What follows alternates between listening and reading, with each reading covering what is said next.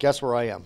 I'm in Rambot HQ at St. Joseph's Catholic High School. I'm standing with Kevin Webb. I'm standing with Simran Alec, and I also have Kathy Sipo. She is the teacher advisor. And today we're going to be talking about a robot. It doesn't have a name yet. We're going to work on that a little bit in the future. But the kids here at the school have an after-school club, and they have actually built a robot that they're going to compete with. We're going to find out about that, how they built it, and how they came up with this idea. First off, Kevin Webb to my left. Kevin, welcome to the show. Hey. And Kevin, what grade are you in? I'm in grade 12. Grade 12. Is this something that have you done anything like this before? No, this is mostly all new to me. Haven't really done anything like this before. So. And any aspirations to move on and become a robotic engineer? Yeah, I'm looking into engineering for sure as a university choice. Good stuff. All right, so that's probably next year then? Yes. Well, actually, I'm staying for a 5th year, so yeah. Good for you. Nothing wrong with that. I totally agree with the 5th year. That's well needed. Now, Kathy, have you? How long has this club been in existence? Well, this is our first year for this particular robot. Last year, we competed at the Science Olympics at Western with Lego Mindstorm robots, and the students were really interested in that and really enjoyed that competition. So we thought, what can we do to take that a little bit further at St. Joe's this year? We did some research and found out about First Robotics, and here we are. We have a robot on the table. How much more time do you have to actually work on this before the competition? We have until February 19th. Each team is given 6 weeks exactly in order to build, design, and drive their robot. Are there other schools in St. Thomas within Thames Valley even that are doing this type of program? I think there's a couple of schools in London, but no schools in St. Thomas are participating. So there's a good reason to come to St. Joe's right there, right? You've heard the St. Joe's ads on the radio. Right. Now, Simran, what part do you play? First of all, what grade are you in, and what was your role on the design team? I'm in grade 12. My role on the design team is pretty much to come with a model that will work and launch and shoot frisbees. Launch and shoot frisbees. Now that's an interesting. Okay, you got to explain because you're the robotics genius here. How are you going to get that robot, which we're getting shots of right now? How's that going to actually pick up and throw a frisbee? We're looking with motors and gears.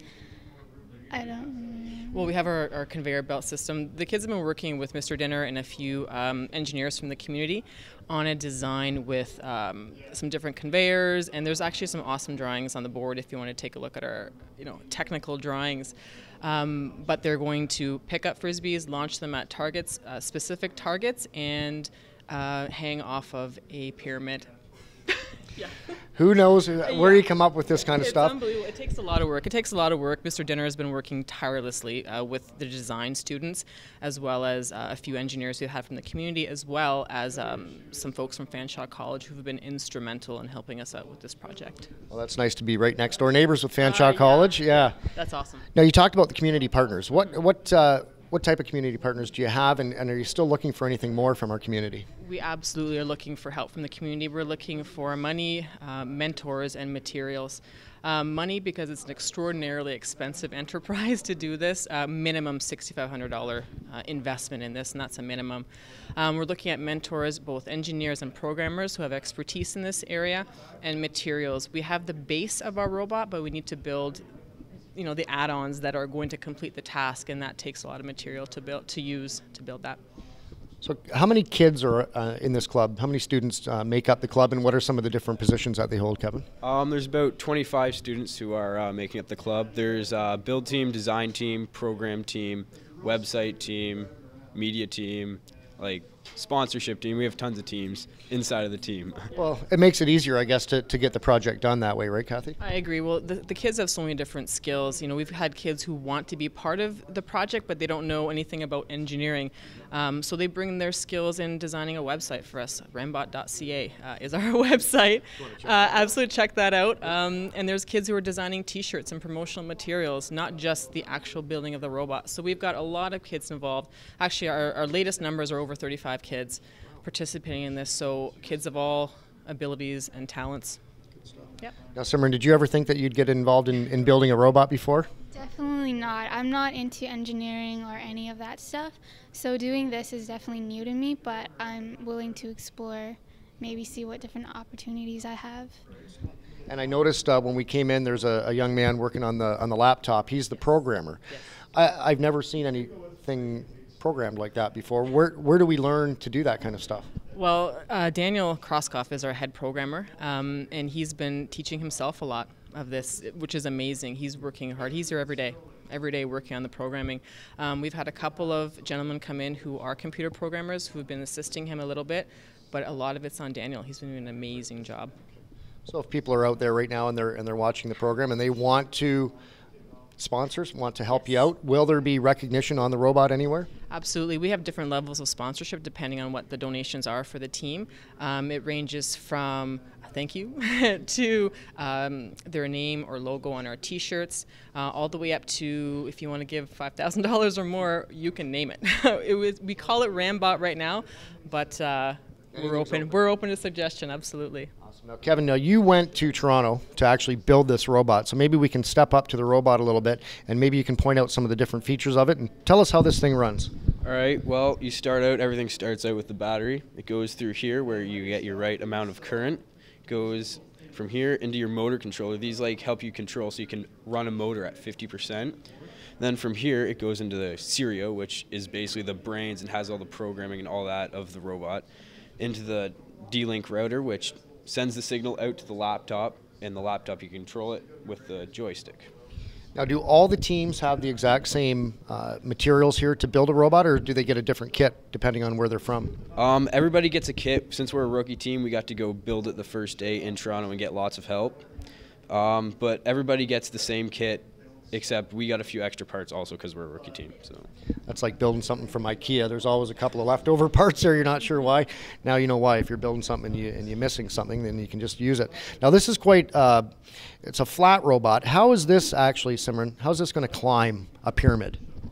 What we're hoping to do is build 2 arms on the sides that will hook on to the bars, which is the pyramid has 3 bars you're supposed to climb, but as a rookie team we know that we're not going to be able to climb all the way, so we're hoping the first bar, which will get us 10 points, and the 2 arms will grab onto the first bar and kind of do like a chin up and pull itself up and hang there. All we need is like an inch and we'll get 10 points, so hopefully we can do that.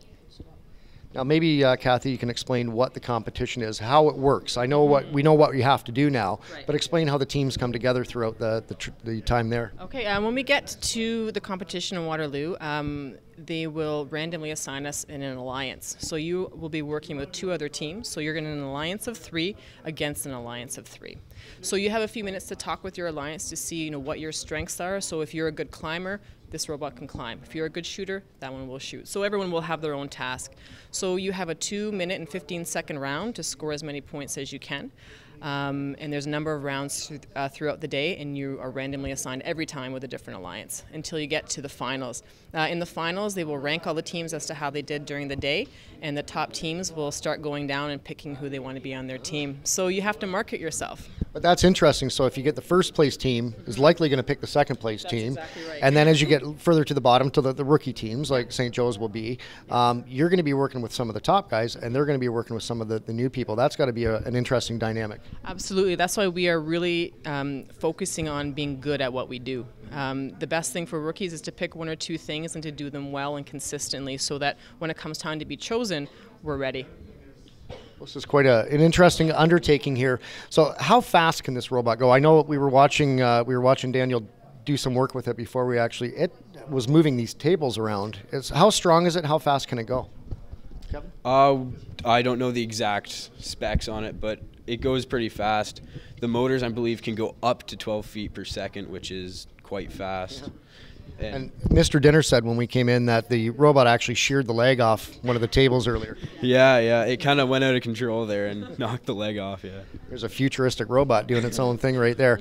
Now, so when you think into the future, have you thought anything more about building another robot? Is there something that you want to keep doing on your own, or I guess it's an expensive undertaking too? Yeah, it's obviously very interesting, but also very expensive. Hopefully in university, if I end up taking some sort of robot engineering, mechatronics kind of course, that I could build more like this. And yeah. So mechatronics. I think when I was in high school, we had chess club or the math club, and the things have come a long way. This is a fantastic program here to have 35 kids that are interested in that, and a wide variety of kids too, and all different strengths to be included. Now, are you guys going to have a team uniform? We're hoping for jumpsuits, but yeah, we'll most likely have T-shirts and represent St. Joe's. So if anybody owns a clothing company out there, hint, Call us. yeah. Yeah. Rambot4525 gmail.com. Rambot2545. 4525 Rambot.com. Okay, thanks very much, everybody, for being here today. Best of luck in the competition, and I'll look for this driving down Talbot Street real soon.